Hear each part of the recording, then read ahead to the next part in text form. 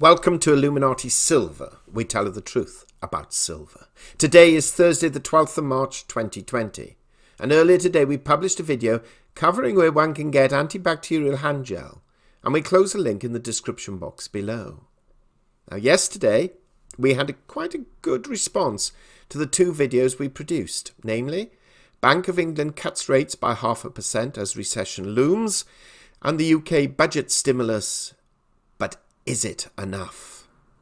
And again, we provided relevant links below. Now today has been most exciting in market terms, where not only have we seen equities take a hammering, but precious metals too.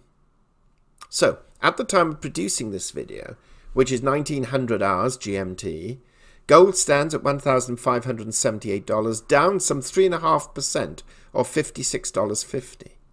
Silver stands at $15.79, down some 5.5% compared with gold's 3.5 or 92 cents. The Dow Jones is down 2,081 points at 21,471, an 8.9% fall. And the S&P 500 is down 192 points at 2,548, a 7% fall. However, that pales into insignificance. The FTSE 100 index closed down a huge 639 points, or almost 11%, at 5,237.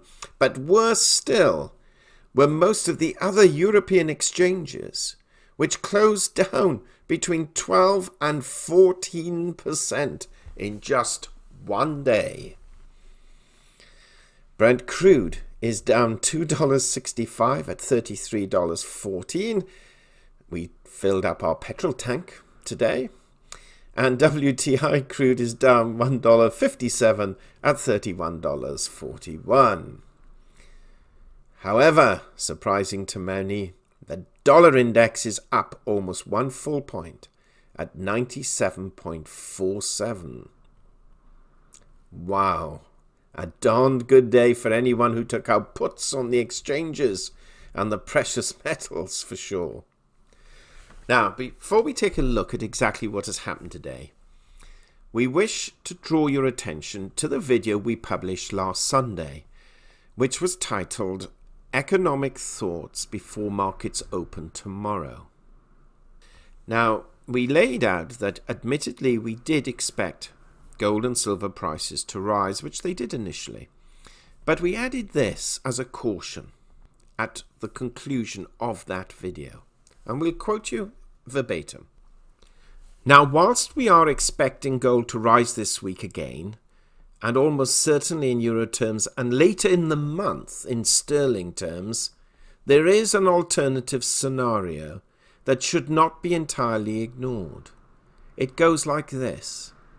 The broader market sentiment favours further upside in gold, but the daily technical chart is calling for caution. Friday's spinning top-like candle is signalling buyer exhaustion. This, running alongside the bearish divergence of the 14-day relative strength index, suggests scope for a notable price pullback. Gold may be forming a double top with a neckline support at $1,563. Acceptance below that level would confirm a breakdown or bearish reversal. Unquote. Well, to some extent, this does appear to have happened, and much quicker than any of us thought. We had a greater sort of inclination yesterday, which is why we ended yesterday's video with these words as an update really to Sunday's video. Quote, "We shall have to wait to see the ECB's decision tomorrow and the Fed again the following week. But needless to say, we are still not buying silver as yet, and we are stalling on gold in case there is a reversal. That said though, if the gold and silver price falls back enough, we shall certainly be acquiring some for all of the reasons we have mentioned in recent videos." Unquote. Undoubtedly, events are happening much faster, much further than many people thought that they would. So what did actually happen today? Well, we had a double or even triple whammy for the markets, which caused such abrupt falls. Firstly, Christine Lagarde, the new head of the ECB, triggered a bond sell-off today as she launched a package of measures to alleviate the economic chaos currently being experienced.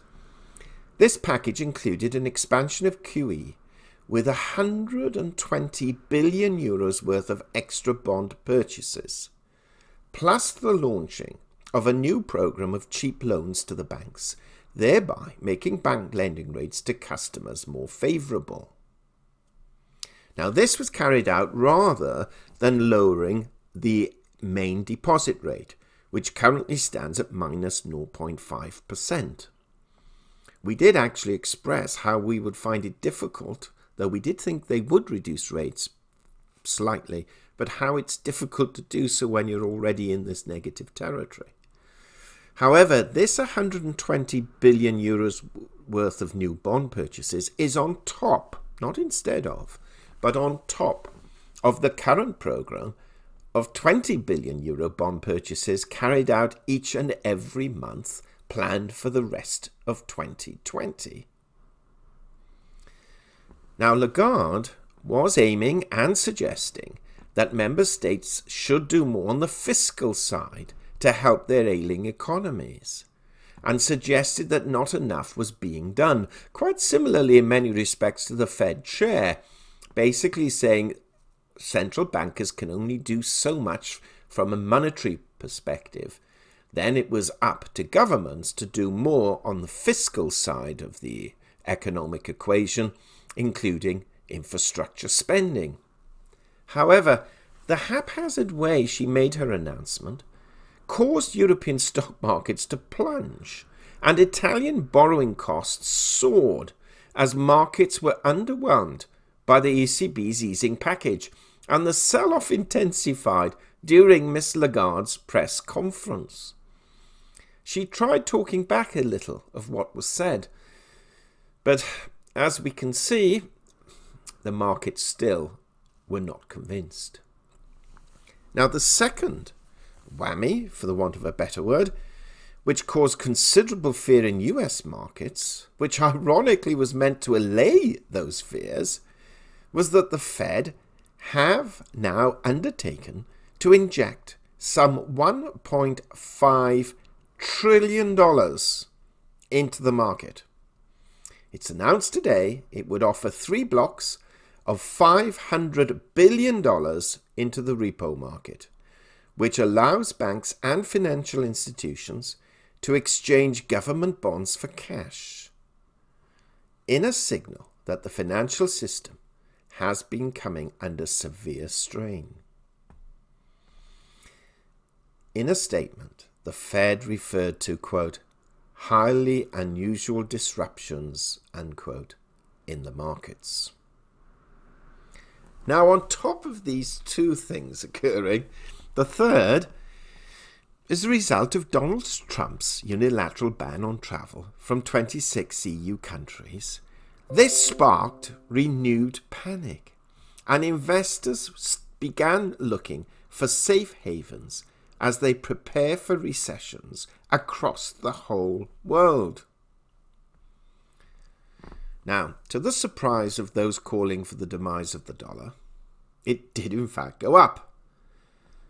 And the pound sterling fell 1.8% against the US dollar today to as low as $1.25.9. Its lowest since October, as investors sought safety. The rush to buy dollars also pushed down the euro by 1.5%, back below $1.11. So, as we have stated so many times in the past, do not write the dollar off quite yet, ladies and gentlemen. Many other currencies will fail before the dollar does. That doesn't mean the dollar will always be supreme. But in times of controversy, in times of desperation, in times of panic, investors move to the dollar, which is why next week's Fed's FOMC meeting will be most interesting indeed. So, we are now in a most strange situation. Equities collapsing around us, and precious metals too.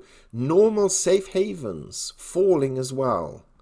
And platinum, because we know we have some supporters of platinum, is also down some $97 today at $770. Now, we have been often asked about platinum, and to be frank, have been reticent to recommend it, as just like silver, it too suffers as industrial demand deteriorates. But do keep your eye on platinum if it's something that may tempt you. It's shortly becoming a very attractive proposition in the medium to long term, but perhaps not quite yet. Anyway, as we suggested earlier in the week as a possibility, not a foregone conclusion by any means, but as a possibility, silver has in fact fallen below the key support level of $16 and gold below $1,600. And again, as we did warn on numerous occasions, the gold to silver ratio has widened even further and as we speak is currently 100 to 1.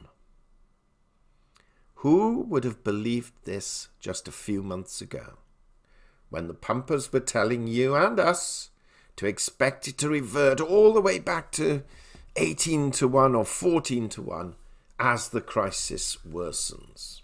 Well, it is worsening, and we're actually seeing the opposite occur. Okay.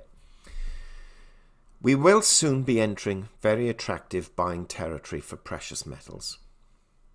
It's a shame sterling weakens so much against the dollar, otherwise gold in sterling terms would be more attractive than it is currently.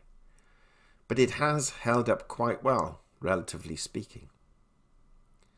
Now, we are expecting equities to recover a little tomorrow, but as I've been producing this podcast, I've had a note from controversially Greg announcing some major issues in Italy.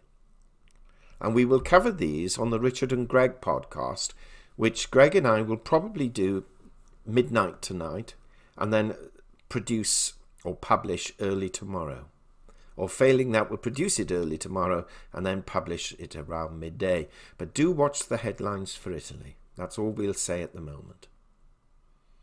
So although, once again, we are expecting equities to recover a little tomorrow to close off the week, that is in no way guaranteed.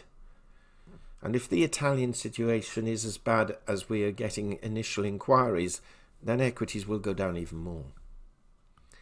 Silver we do see going lower, not necessarily tomorrow, though that's possible, but certainly over the next couple of weeks. So for the moment, we suggest you ignore all these calls for $2,000 gold and $30 silver, at least for the next couple of weeks, despite what gold and silver gurus say on Kitco or anywhere else. These precious metals' time will come. We agree that. But we still suspect there is more downside to occur before then, with gold still being our favourite of the three metals mentioned today, at least in the very short term. And even if gold goes down, we still expect silver and platinum to a degree to go down percentage-wise even more. And if gold goes up, we expect them to rise, but less of a percentage rise. Talking of the Richard and Greg channel, we did actually publish a video there this morning. And by all means, follow the links that we've placed in the description box below to listen to what's produced there. Every 2 days or so, there will be a new video. Thank you so much for listening. If you haven't already done so, please subscribe to our channel and press the bell sign so that you're notified of our videos as and when they are published.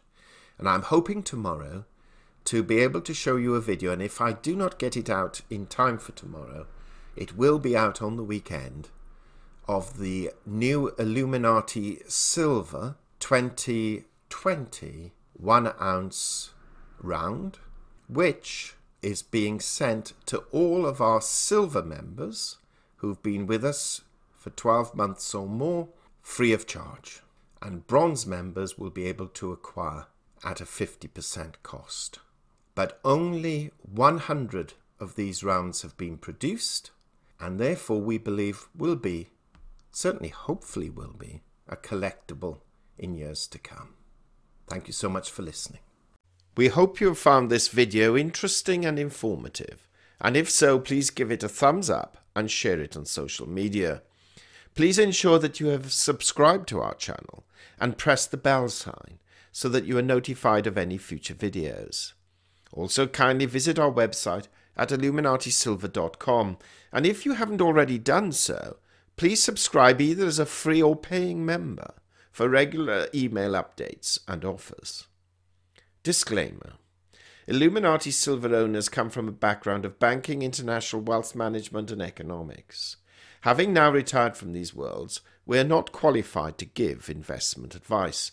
Therefore, this and other productions must not be deemed to be giving such advice and merely represent the personal views of its owners.